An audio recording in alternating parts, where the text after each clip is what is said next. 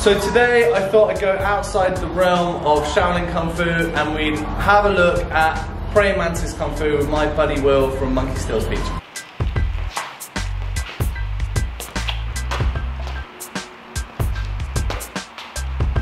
My name's Doug Swift and I love Praying Mantis Kung Fu. So we're at the school. I've been here for about 6 weeks now training, and Will's turned up to film some videos, so have a look on his channel. He's been going around all the area, filming some of the old masters, having a chat with them, finding a bit about their lives and I guess some of the history and what they've been up to. Yeah. So yeah, I'll put a link in the description to his channel so you can go and see that whole series of all those videos he's making. I don't actually know that much about Praying Mantis. I don't, like, you see it in all the films, you know, with the guys with their fingers, and you see the Shaolin forms, and it's usually some super skinny guy, like, jumping about. My exposure of Mantis is that all Mantis styles hit all other Mantis styles. Pretty much. And I haven't actually seen that much Mantis. So my first question would be about the equivalent of Gonfa. So we spend a lot of time training like drills to get our body connected up. So get our legs working with our body, with our arms. Like we call it 6 harmonies, but Tai Chi has the same principles, Bagua or whatever. So does Mantis have that stuff? We don't explicitly use the word 6 harmonies. The particular style of Mantis, well, there is a 6 harmonies Mantis, but for my style, it's called Taiji Mantis, right? And a lot of people think it's Tai Chi mixed with Mantis, but it's not. It's using the principles of Taiji, which is basically yin and yang. So whenever your body's moving as a whole, right? So if I'm punching forward with one arm, the other arm's coming back. So I'm, you know, as one is yin and the other's yang. I mean, the punches are just a very simple version of it, but it's in pretty much every single movement we do, this change of yin and yang. And that's connected to like the whole body movement as well. Okay. Yeah. And I guess then the purpose of that is to generate more power or more speed? Yeah, power really. Power, connection, roots. Okay. Do you have like set drills that you will train? The stances, we have line drills. I think the stances are pretty much the same as just regular Gongbu, Mabu, Shubu, whatever, so there's not really much to show, but I can show you some. Yeah. Show us a couple of line drills. And then maybe explain what you're doing. Okay. Cool. So basically, Yubanbu means jade ring step, right? So the idea is you imagine like, there's a couple of different explanations, but you imagine there's like a ring around your knees. Another one is something about the waist, like the upper and lower body moving in different directions.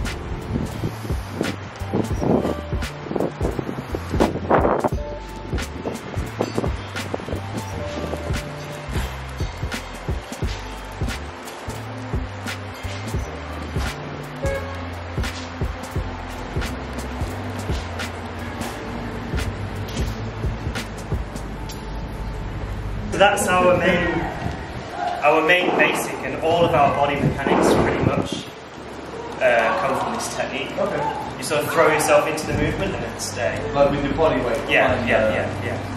The first bit is the twisting step, right? Yeah.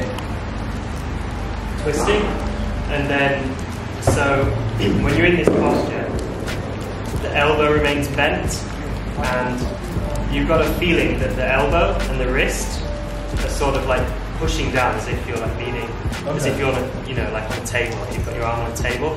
So it should be quite a heavy feeling. Okay. So it's like, it's this sort of feeling. Okay, yeah. Because, you know, when a mantis is like catching something, it clamps onto it, right? So a mantis isn't this like shaky thing, it's like a heavy clamp. So you're clamping down. So you're clamping down here, right? Twisting the body. Yeah.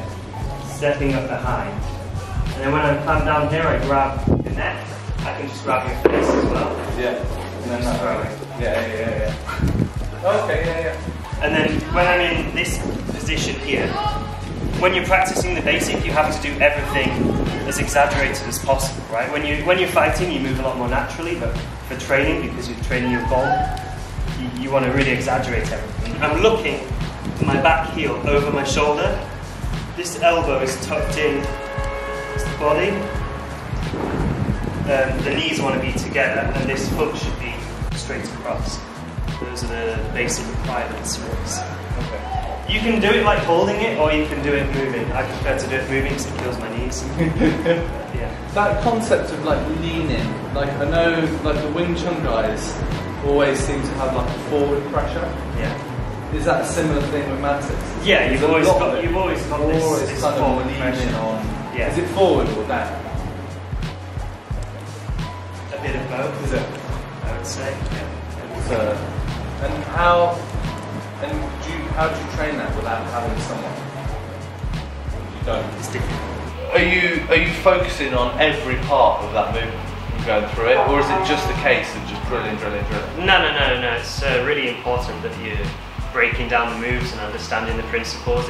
It's not just like how the move superficially looks, but it's getting the correct alignments. It's following like the correct rules of the movement. So we have like a lot of little poems in Chinese that tell you, like, you know, how to hold your shoulders, how to hold your elbows. Like we say, 周不离勒，手不离怀. So that's like your elbows don't leave your ribs and your hands don't leave like the center. So I mean, obviously sometimes they do, but the general sort of rule for movement is that the elbows are remaining along these lines and the hands are remaining here. So, you know, when you're protecting yourself or when you're moving or whatever, you're keeping this like movement principle in mind. Yeah. And you know, the same thing with like the shoulders, you know, how you're holding your waist, like your hips, you know, your toes like gripping the ground, and how you're pushing off.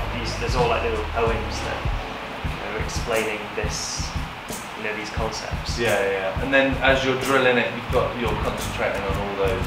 Yeah, when you're doing your stances, you're doing your basics, you're always keeping this in mind. And so then when you're doing your forms or application or whatever, the idea is that it becomes completely natural. It's just a part of your natural movement. Yeah. We don't really practice forms as a whole. Like, it's very rare that we start and we do the entire form like in one go. We'll break it down into either combinations of movements or just single movements that we just drill. So we're always doing a lot of drilling just to perfect movements. It's not that there's like fixed basics that you can only do these movements as basics. You can take any move from any form, from any part of the system, and drill it as a basic. So on like day one, you could, you know, if the teacher feels like it, he could teach you like a move from say the last form, Tor, and you could just drill that up and down, up and down, up and down. You can take any movement and train it as a basic. Right. It's just that you're getting like the principles of movement. What do you think stands, I guess, your Mantis and then Mantis in general? I would say it's in the way we move our body. Okay. So, I mean, the most obvious time you can see that is when we're doing forms. You can see that the way the body kind of rocks, these sort of large, like a rolling. Yeah, rolling sort of movements. I think that's probably the unique thing. And I have seen some other styles of Mantis, not styles of Mantis, but some teachers of other styles of Mantis start to imitate that somewhat. But that's definitely a characteristic of not just Taiji Mantis as a whole, but of my particular lineage, which comes from Cui Shan. That's like a characteristic that sets us apart. I think as soon as you watch us move, you will know, oh, that's Cui Shan's Taiji Mantis. Right, yeah. And what about like I assume Mantis in general kind of fits under a particular banner. There's more similarities amongst Mantis than there is other styles, or is that not the case? Meihua Mantis, Taiji Mantis, Taiji Meihua Mantis are basically like the same thing. It's just different lineages. They chose different names. And then 7-star Mantis is like, I'd say, the main one. 7-star has a bit more of a long fist influence. So they tend to have longer movements, straighter movements, and slightly different ideas when it comes to fighting, when it comes to using it. But ultimately, I think the similarities are bigger than the differences. Okay. Isn't that the Taiji Mantis just slower? Just easier. Slower and easier. Yeah. Bring me the spear. Not as complicated. We've we've had one already, but you get quite a lot of people, and you see a lot of people asking on forums and stuff. They want to come to the Shaolin Temple, they want to be a monk, do 20 hours training a day, and you know, they want to be a monk in 3 months, and then you get all these kind of warped perceptions of what they're going to get when they come to China and train. Do you get the same for Mantis? Not in anywhere near the same scale as like here or at Wudang or whatever, because we don't have like the institutions. I mean, it's all small schools, you know. Or like people like my teacher that don't have a school, we just train at his home. And the ones that do have schools have maybe 20, 30 students. It's more like the sort of setup you get, you know, back home. There's nothing like these sort of big live-in schools, temples, things like that. So no, I haven't seen it so much. I've seen very, very weird people, but but not to the scale that I've seen even just in the week here. You know, I've seen some pretty crazy people here, particularly at the temple. Not on the same scale at all, no. What you said at the beginning, you get the movie influence. So you get people thinking Mantis is all this, you know, this sort of thing, like dropping really low and shaking. You get people doing that, but the sad thing is a lot of traditional Mantis teachers, in order to attract students, they've sort of started like fulfilling the stereotype.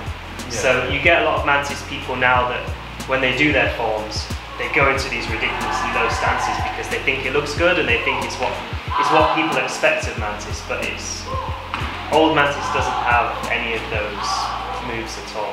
It's kind of ironic that they're sort of conforming to the misconceptions. So thanks very much to Will, it was super interesting. I knew nothing about Mantis really, so it's good to get a little insight. If you're interested in Will's channel, have a look at the description, I'll stick it down below. Remember to subscribe, click that notification bell so you get a new message when I put a new video up. Thanks very much, and I'll see you soon. Cheers! And buy a t-shirt. So that's the end. Okay, Thanks, see you later.